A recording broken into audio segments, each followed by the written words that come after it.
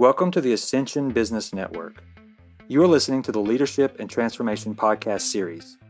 Our program is sponsored by Ascension Transformation Solutions, your business transformation technology partner. Steve Rayner will be your host for today's program. Hello, with me today is Bill Bellegarde. I'm Stephen Rayner, and our guest today is Dr. Miriam Lacey. Dr. Lacey is an authority in organization behavior and development. She is a full professor at Pepperdine University's Graziosi School of Business and Management and has been at the forefront of executive development. At Pepperdine, Dr. Lacey teaches exclusively in executive programs, which include the Master of Science in Organization Development and the Presidential and Key Executive Master of Business Administration. In addition to her academic responsibilities, Dr. Lacey maintains a consulting and coaching practice where she has consulted with leaders at firms such as Exxon, Boeing, Microsoft, Weyerhaeuser, Toyota, Allergan, American Airlines, and Union Pacific Railroad. She has worked in human resources management and organization development in over 20 countries and has served on the boards of several companies in both Europe and Asia. Dr. Lacey is author of numerous articles on applied behavioral science and organization development and has served on the Malcolm Baldrige National Quality Award Board of Examiners. Miriam, thank you for joining us. It's a pleasure to be here. It's great to have you with us. Want to begin talking about transformational change, large-scale change. When you think back on your career and the successful change efforts that you've been involved in, and maybe the ones that weren't so successful that you've been involved in, which one stands out, and what kinds of lessons have you taken away from those experiences?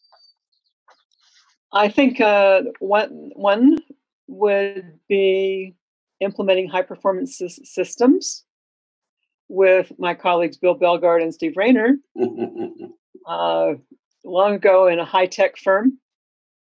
And we had very good results, making things better, faster, cheaper by looking at the technical system and the human system and seeking ways to increase their alignment and productivity.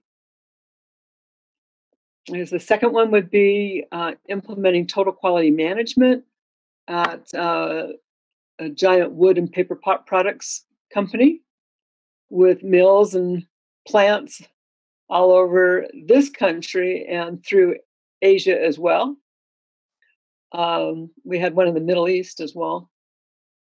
I enjoyed that because it took a broader systems view and included not only the primary functions of manufacturing and human resources, but then added in how do you get the entire system working on-time delivery, which seems to be what I would call it, a uniting thread among all the functions in an organization, and getting focus on just simply making the service to your customer as well as the quality of the product, making it better, faster, and cheaper. I enjoyed that a great deal. The uniting thread idea is very interesting. You mean because everybody had to be on time, they had to work together? Yeah, when you look at an organization, I actually don't see that many threads that go through all the functions for performance. I think customer satisfaction is one, and I think on-time delivery is one. And actually, the best indicator of customer satisfaction is on-time delivery. So they're very intricately entwined there. And I enjoyed that a lot. It took me to different places in the world, and particularly spending time in Japan, learning about their methods that Deming had implemented after World War II, which they had perfected. And we were just like in automobiles, making everything bigger, bigger, bigger. And the Japanese would go smaller and better quality, smaller and better quality. And, at that period, they took over the market. And Cadillac was really scrambling to maintain its market share, or to, I'd say increase its quality and maintain its share. And then they came out with smaller Cadillacs to try to compete. I think another thing that has been interesting for me was when I was the Malcolm Baldrige Senior Examiner Board and became a technical advisor to the National Institute of Standards and Technology. That was a nice point in my career. Since then, I have not been that deeply involved with total quality management systems and really devoted myself to executive development. In terms of when you kind of look back on, these examples, you talked a little bit about the uniting thread and how there aren't necessarily common threads in all areas, but yeah, I think they're hard to find. So hard to find. Mm-hmm. Yeah. What other things do you think that in terms of observations about change that stick out for you? What made the Tektronix example, for example, so successful, or why you were able to, with that wood products company, change and have such a huge impact on their performance? I think the mindset of leadership changed in imagining what is possible. I know with high performance systems, they were usually satisfied with just gradations of improvement. And with Sociotech systems, you could get in there and really have a wallop after about 2 months. You didn't have to wait 6, 9, 12 months to have a concrete, satisfying result. You teach at the executive programs at Pepperdine. You're working with presidents of companies. What kinds of issues do you see, these executives that are they're either contemplating or involved in a large scale change? What do you see them dealing with, both on a personal level and also like on an organizational level? And how do they need to change to effectively lead their organizations? I think one of the contributions I make is helping them see that who they are has a direct impact on the culture and performance of their organization. Who they are as a person? Yeah. Yeah. Typically, when they come to me, they want to know how to fix their people. They want to know how to fix the systems, fix the people. And we know that it's not always about the people. I remember, there's a classic model of plan, implement, control. And typical American managers like to plan. They throw implementation over the wall to whoever is supposed to be implementing something. And then they come back 6 months later and complain that not much has changed. So I think their involvement is very important. And understanding the link between what they focus on is what they're going to get. I mean, there's an expression, what is it? You get what you expect. So if they're expecting certain things, visibly, they'll get it.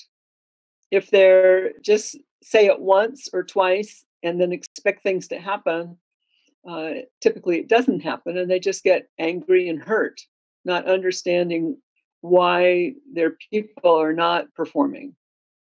And so I try to shake them up a little bit and say, no, there's a more direct line of sight in who you are, what you think, what you do, how you interact with your people, and what you focus on performance-wise. Do you help them with questions to ask, or how do you work with them and get them to change themselves? There's a culture answer and the personal answer. The personal answer comes from, we do some psychometric testing, and they get their own personalized reports, but we debrief it as a class or as a room. So if you have 15, 20 executives in there, instead of just, oh, here's your report, let's have a one-on-one coaching section, good luck. We actually debrief it in the classroom in small groups and then larger groups, and then finally the whole and entire class all together. And we use a particular instrument that I think it has 5 indicators at the end. And then the indicators are on a continuum. And so they're learning about themselves, but as importantly, they're learning about themselves in relation to others, because then we put we have them. I have them line up from high to low scores on a particular dimension, and so that's interesting to them. They look around and say, "Who's like me? Who am I different from?" Yeah, right. And then we do it again on the second dimension, the third dimension. Sometimes they don't move an inch, and that is, gives them something to think about. And other times they're flying back from one end of the continuum to the other. So there are implications for their relationships with other people and how they're perceived. And most part, it's a real eye opener because they've never done that with peers before. Right. And that's the beauty of the Pepperdine Presidential MBA, is that they do this with peers. So you've got this line of CEOs up to 15, and they're switching places based on where these are all the CEOs in charge of their own companies, sometimes for years, sometimes family companies that have been passed down to them even. Yes. And then they have to literally physically move back and forth based on where they are in this continuum. Yeah. They're walking all over the room. Yeah. That must be fascinating to facilitate and to be part of. It's really, I think it's satisfying. It's a bit exciting. The energy in the room is very high because they don't always agree with it. And in a way, it's good when they don't agree with it. Yeah. Because then we have a sit down and they can talk to anybody they want in the class about, how do you see this as possible? I don't see myself this way at all. And so for the first time in their lives, they're open to that kind of feedback. Yeah. And so that's really the process that gets it started.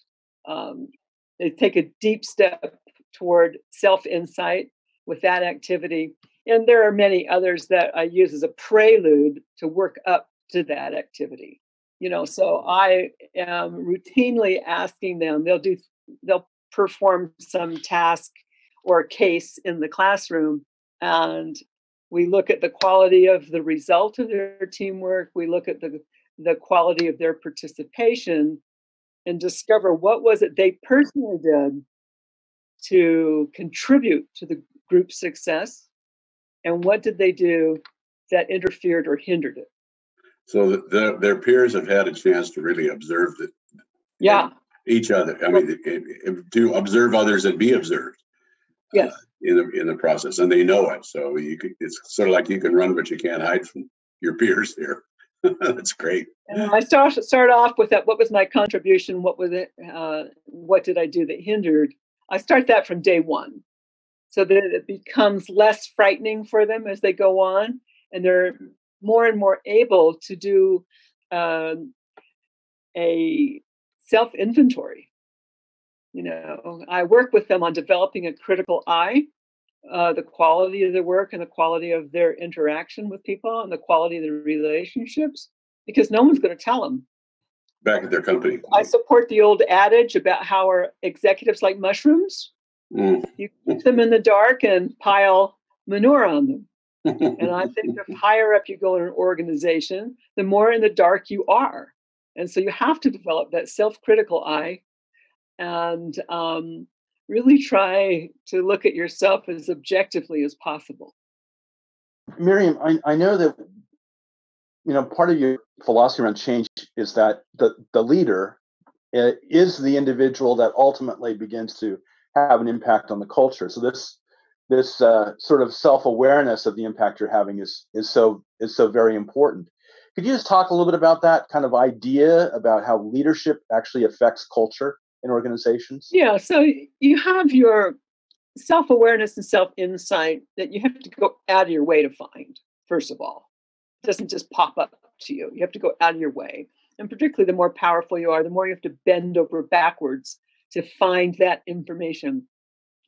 And often it's not even in what's said, but rather looking for what's not said.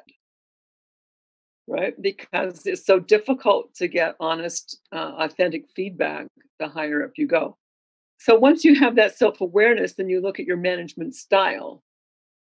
And we know that management style can be constant or it can be mercurial. It can be situational. my personal conviction is that the most powerful person in the room is the one with the broadest behavioral style.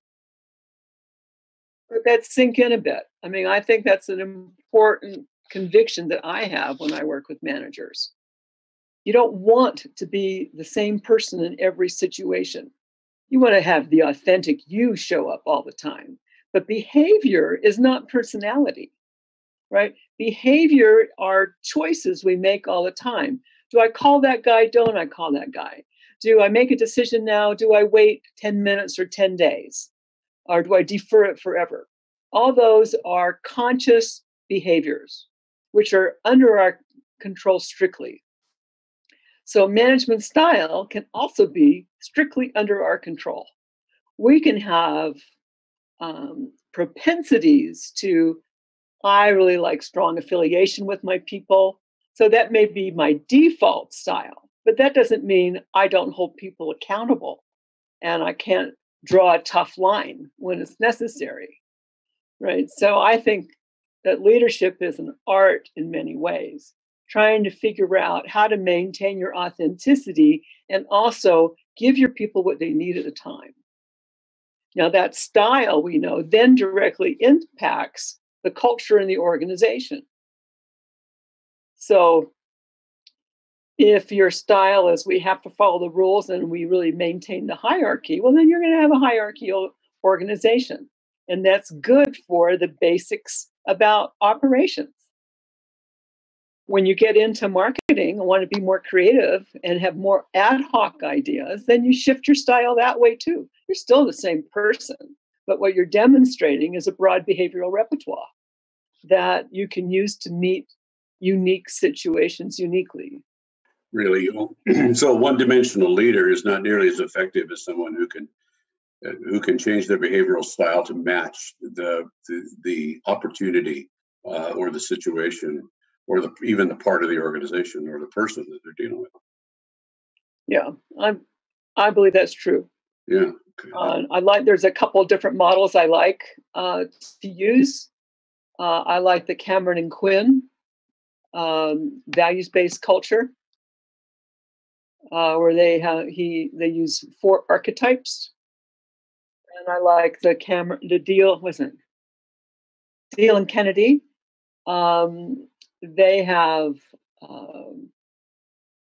the Deal and Kennedy are the 4 archetypes, and Cameron and Quinn have the 4 quadrants. Okay, but they're not one-to-one relationship. They're 2 different models. One focuses on the degree of feedback and how quick it is from the organization, from the environment, and the other focuses on management style and the organizational performance. And so between the 2 of those, I think it gives them a pretty broad repertoire about how to look at their culture. And their capstone project for my class is a description, an analysis of their company culture. They have to diagnose it, they have to analyze it, and they have to create a plan for the future. What do they want to adjust about their culture? Because just as the culture they have right now isn't necessarily the one they want to have. Especially after they've been talking to you, they realize that what they have is not exactly what they want. Well, it's interesting too, because they arrive thinking they know everything they need to know about culture, and the fact is next to nothing. Right. And that's I would say the biggest result out of my courses with them. They know what their culture is, they know what they want their culture to be, and they know how to get it. So it's very satisfying. It's a really pleasurable part of my professional life, working with these mostly men, the occasional woman. I mean, having an understanding of the way you can impact culture as a leader is so critical and fundamental to success. In your process, do you typically tie it to a business outcome, a specific business outcome, and then kind of work into what kind of a culture will be required to achieve that, particularly if it's going down a direction perhaps the business hasn't gone down before, and recognizing that there needs to be some kind of a shift?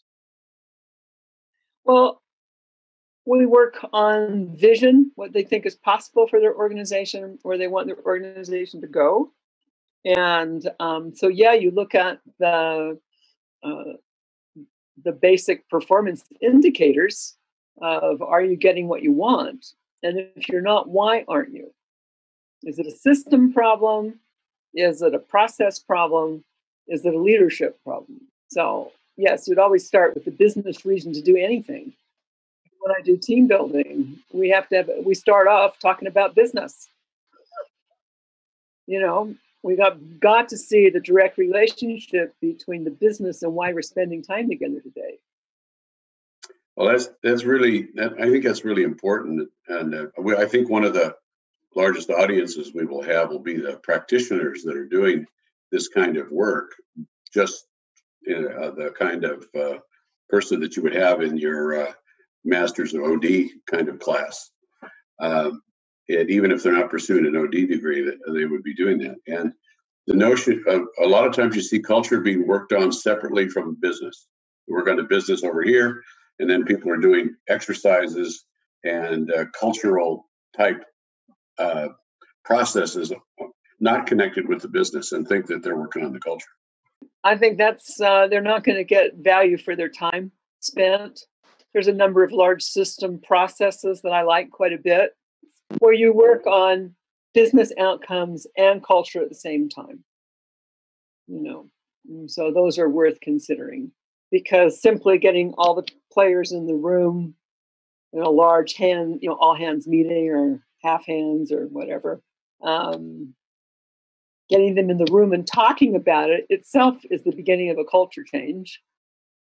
And then if you have them working together to make cross-functional decisions about operations and how to move forward, then you're impacting performance as well as the culture again.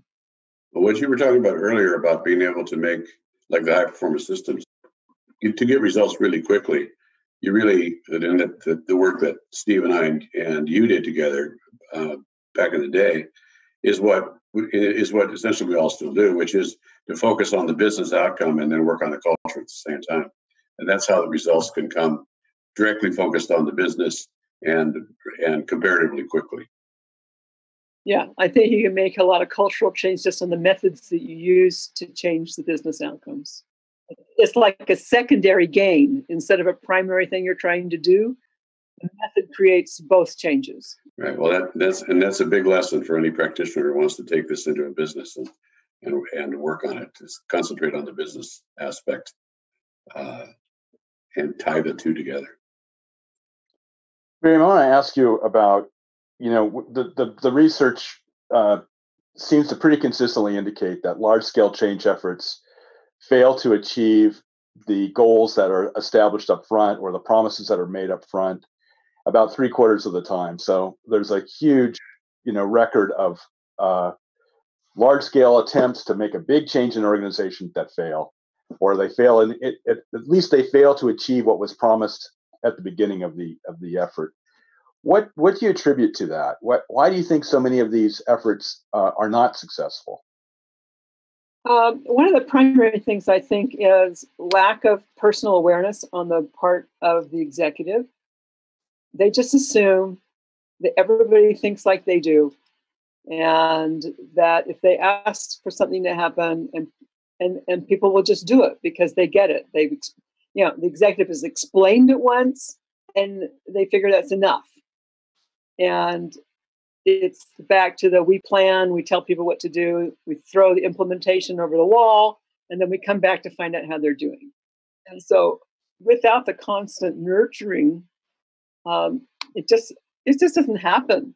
So I think leaders have a myopic view of what is best, that they know best, and they assume employees understand and will be committed to their vision without proper educating them or engaging them participatively in understanding the vision and implementing it.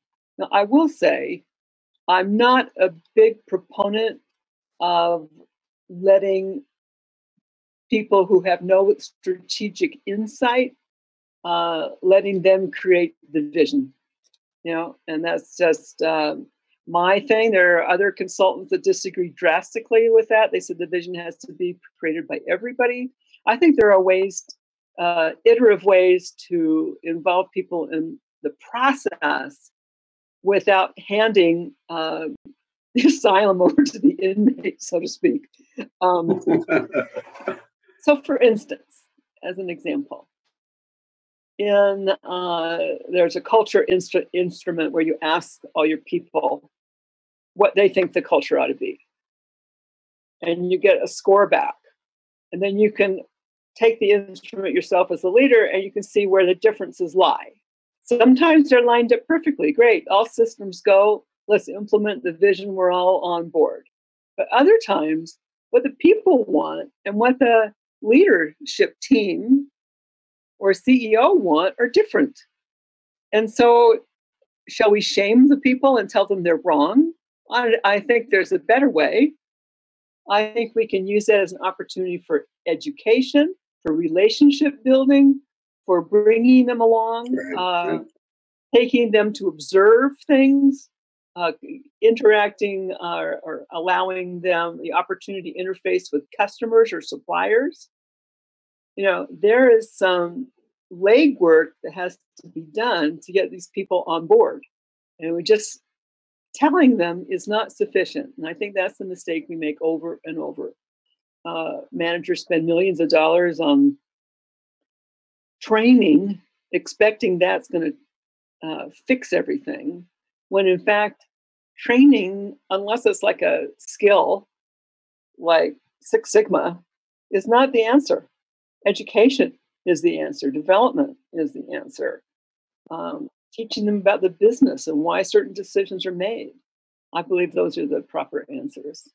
So along with a myopic vision and expecting everybody else to follow it, I have found, I'll supplement that by saying managers tend to be bad at predicting and understanding what their people believe and want and do. There's a disconnect somehow there. And that's where I think a big opportunity is. I draw a bell curve on a flip chart and let them know if the bell curve is normative curve. That means most of us will be on the high bump here if you just took averages out, right? We're all at the top of the bell curve. 20% on either side. Yeah. Except for individual people show up on that bell curve different places. Just like on the continuum, they were in different places. They cannot assume that their view of the world is shared by the rest of the organization, whether it's 100 people, 1,000 people, 10,000 people. Right? You cannot assume that the way you see the world is the way they see the world. In fact, the smart manager questions that assumption. And it's surprisingly easy just to ask people what they think. Shocking. Managers don't want to do that. They feel like somehow they're out of control if they ask that. But it's very easy to do, and it's very easy to take a quick poll about where people are at, so the manager can gauge, am I like everybody else? Or do I have a big education challenge on my hand because nobody sees the world like I do? Mm-hmm. Well, one of the trends in transformation now, but certainly one of the ones that we follow, is to create the vision document with interviews and a great deal of input, put it together, do it in iterations, and then most of the involvement by the larger organization is how do you get from here to there, from where we are now to where we need to be. They seem to be much better at doing that and being more specific about it than the leaders do. Do you find that to be in your experience as well? Yes. The further down the organization you go, the more concrete the world becomes. Right. Less abstract. Yeah, and you get the more concrete answers that way from those folks. Yeah, you're right about that. So one of the challenge questions I like to ask people at large in that situation about the vision is, we're on the verge of implementing this. Tell us what's wrong with it. Not how do we implement it, but tell us what's wrong with it. Well, tell us what's the matter with it. Oh, that's very interesting. Tell us what's the matter. Powerful. Very powerful. Because if I, as let's say a union person or a line manager, if I see some things that I just think are stupid in this vision. I think a leader really needs to get those ideas out, because that's where the resistance and sabotage will come from. So tell us what's wrong with us. Why won't this work? Or what's stupid about it? Why wouldn't we want to do this? Or questions along that line, along with that, well, how would we do it? But I'd like to get the kids off the street, so to speak. I think that's an expression I learned from Master Bellegarde.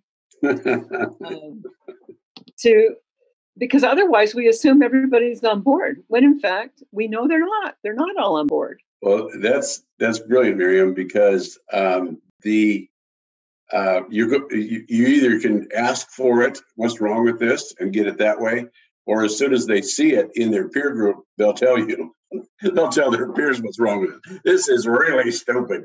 Let me tell you all the reasons why. Yeah, that's great. And whether it's a good point or not, it needs to be addressed, because those people will be powerful voices against what the leader wants to do. And you're one way or another, you have to deal with it. So better you get it up front, get it out in the open, and so that you can accommodate it. You can compliment it by saying, "What would be smarter? If this is stupid, what would be smarter?" And they'll come up with ideas too that no one ever thought of. I like to leave room for that. Sometimes everybody's so happy that the change is coming, they don't have a big quarrel with it. That happens too. But when you ask me why do so many of them fail, I think it's because we don't clean up like this. Kind of following along the same line, what are some other thoughts you have about how you can kind of combat resistance that you know is going to be there anytime you're talking about a large scale change? Or prevent it? I think the rule of thumb for me is people do not resist things they think make sense. So if you can assume that resistance is coming from, we say, oh, people hate change. I think that's just a cop-out. How do we make a compelling vision that improves things for people? Typically, we ask people to do, you do your regular job and they'll do all this implementation of the change too. That's bound to create resistance. They get resistance from home. Where are you? You're not fulfilling your mother or father duties. It's all being off-put to a spouse or a grandparent, or if you're lucky, hired help. But I think that's one of the biggest problems we have, is expecting people to double the work they're doing already. They were already killing themselves and we were going in the tank. And now you want them to extra kill themselves to get us out of the tank. And I think that's a serious problem that research and managers has not really properly addressed. Miriam, if you were to have an executive come to you and say, man, my organization needs to be transformed, there are some big issues I'm dealing with, what would you say to him and her? What would kind of be your response, and how would you begin the process of getting them to begin to think about that change and how they might most effectively lead it?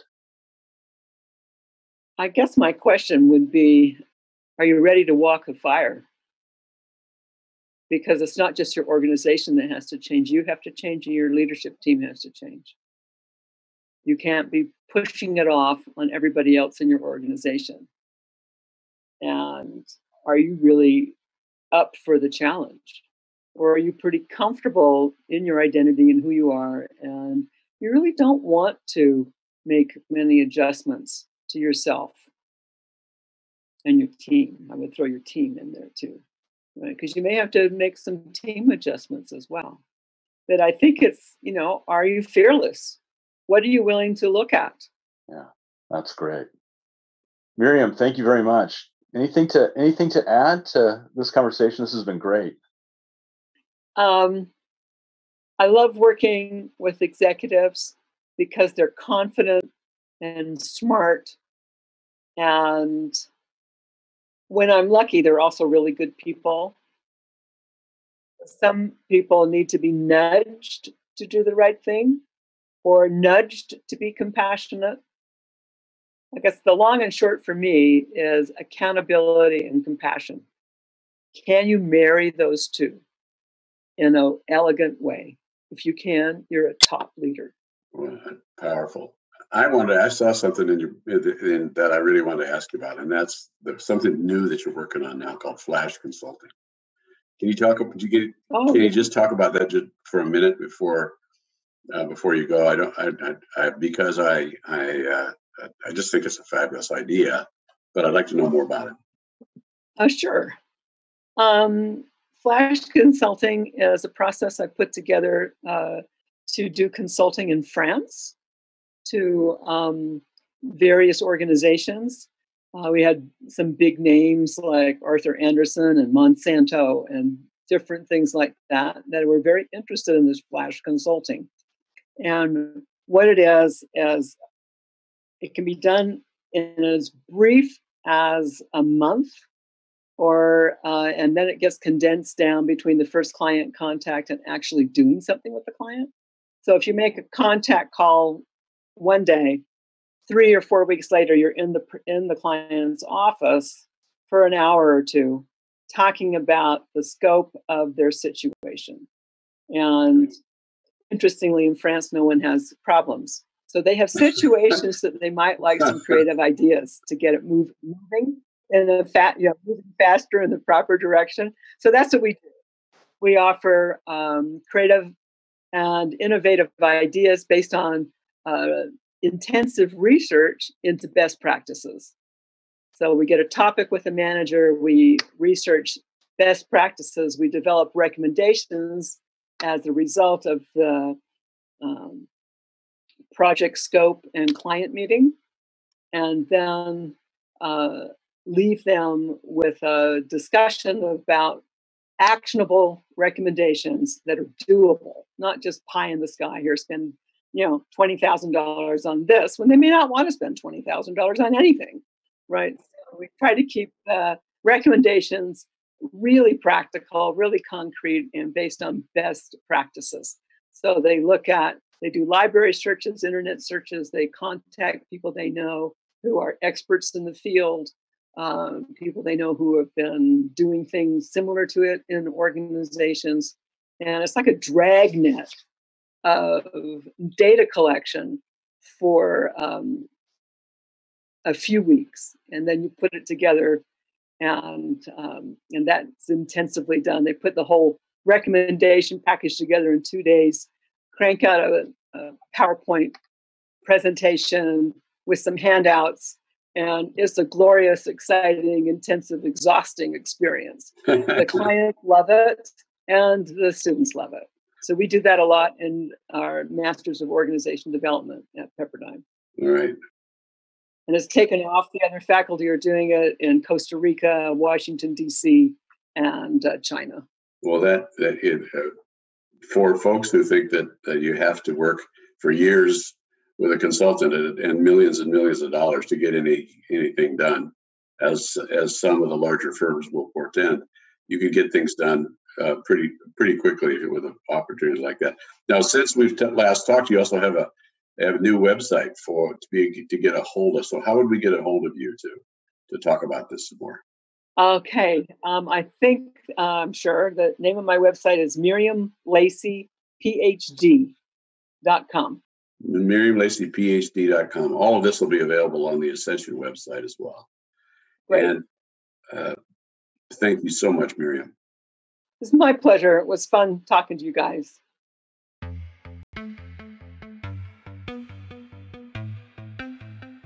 We hope you enjoyed today's podcast.